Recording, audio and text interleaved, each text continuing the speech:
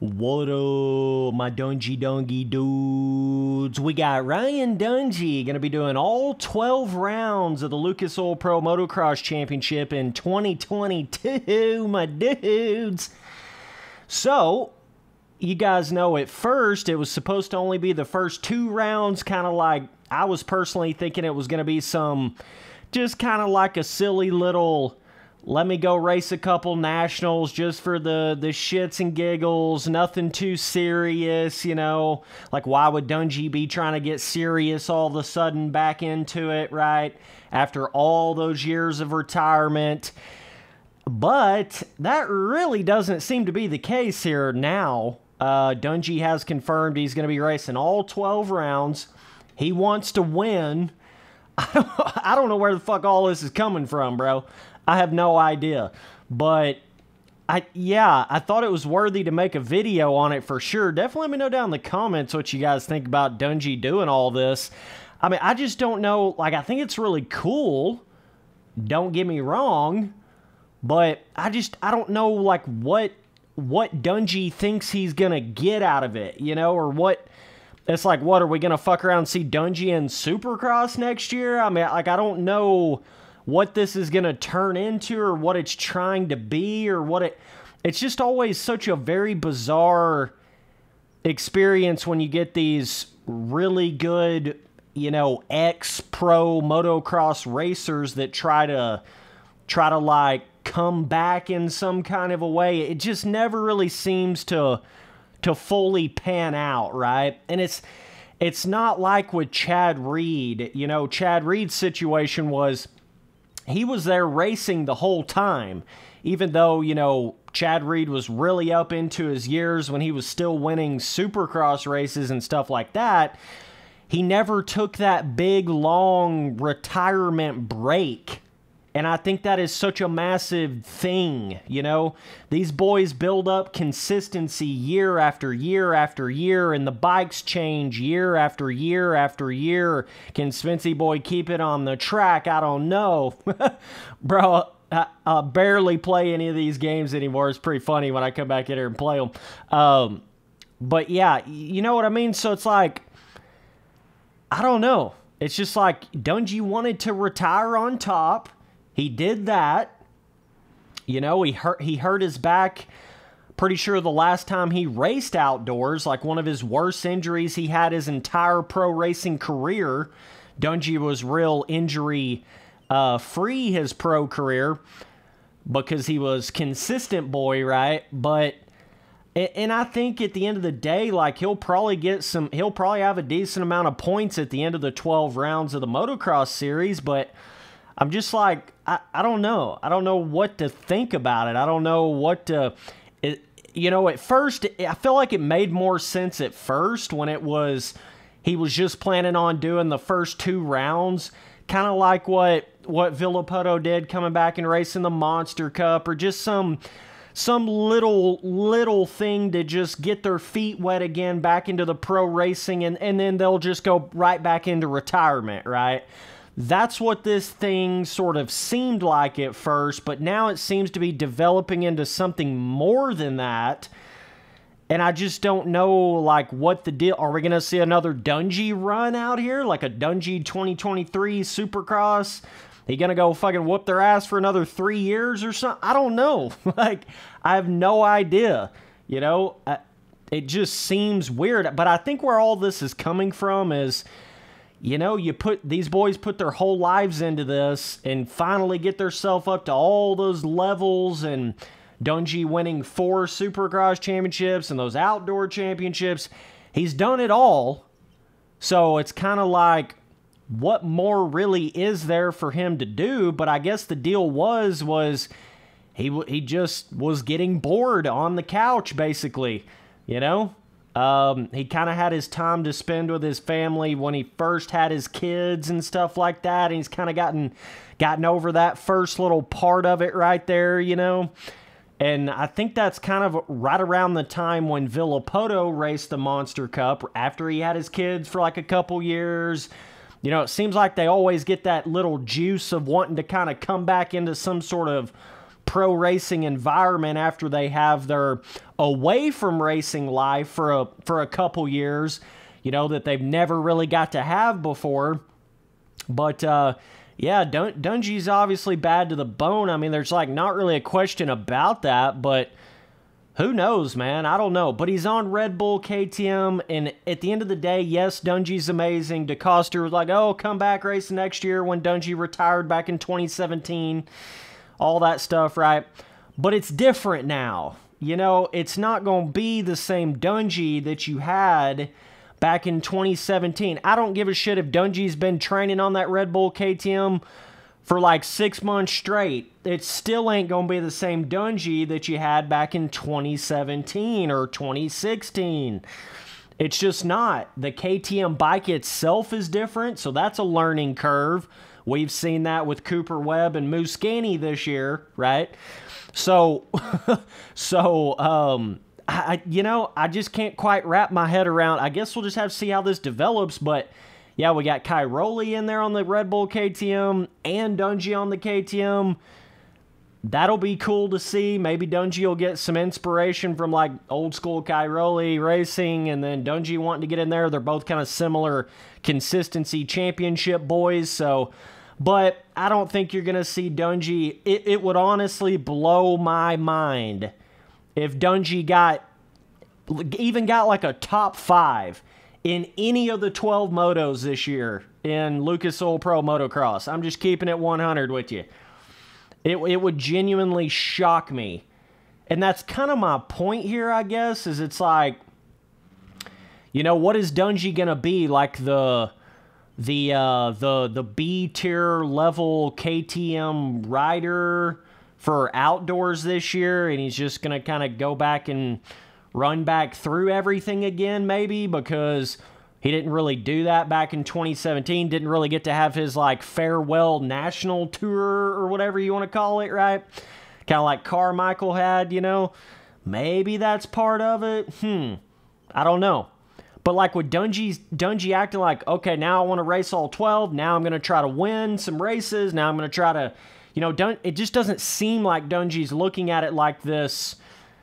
It's just so tough, right? Because it's either when you get to this pro motocross point that these guys get to, you're either 100 into that shit or you're not into that shit.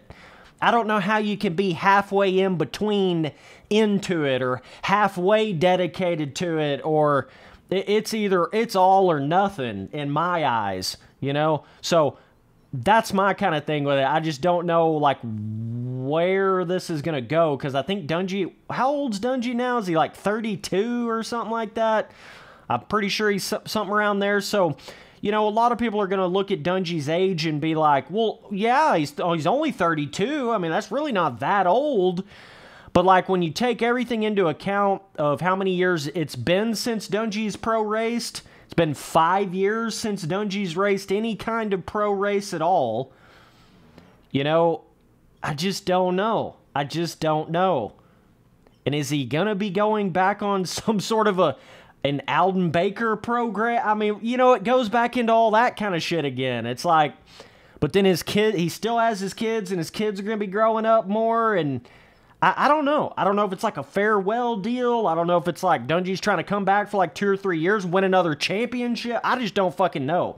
I don't know. I don't know.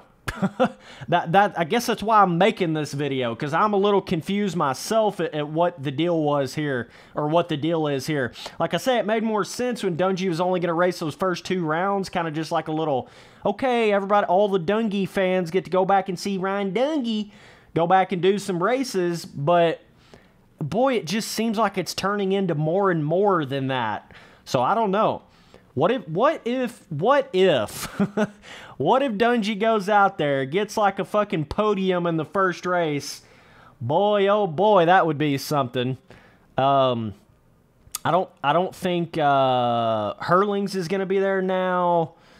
You know, Tomac obviously has the little knee injury going on. Webb's not going to be there. So it did kind of take a little bit of, I guess, pressure off of, like, Dungey doing good in outdoors this year. It's not like, oh, somebody could like jump in and replace him or something. He is the replacement right now, you know? Dungey literally is the replacement for somebody else right now. So, who knows, man? I don't know. It's an interesting little storyline brewing up right here, but I just don't know. I don't know how. I really don't know how Dungey is going to be able to do anything better than like a top 10.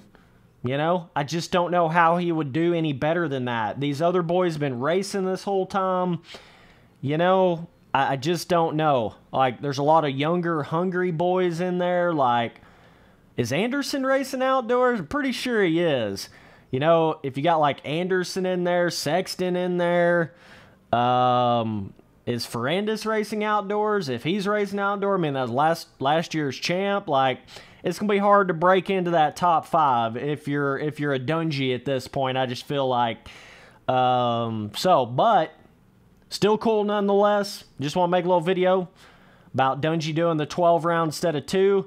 I never thought Dungey was going to come back. I know he had kind of talked about it there like a year or 2 ago with the Geico Honda shit. Everybody thought he was going to come back with that. But what Dungey does have on his side is it is still the last team that he was on. It's the exact same last team that he was on. So if there was any sort of gaps in his trying to figure out the bike again or whatever, I think that will be accelerated a little bit in the sense of it's the same guys he was working with before. He feels at home on that team. You know, it's all those things coming back around, right? So I think that in itself will help Dungey a little bit, but I still just don't think there's any fucking way he's going to do any better than like a top 10. I don't see how that could possibly happen when he's missed 5 years, you know? But who knows? Maybe Dungey's trying to build up something else again, and I understand it, you know? When these boys get this deep into all this shit, it's like, how do you just stop doing it? That would be a massive struggle. I know McGrath kind of did that in Supercross. He tried to hang on to it for a long, long time after the fact, you know, and he was still in there racing and wasn't getting all that good of result for a little while there at the end of McGrath's career. I don't know. I guess and you know, Dungey was so worried about retiring on top, right? It is interesting. Boy, he would shock the fucking world if he went out there and did good, though.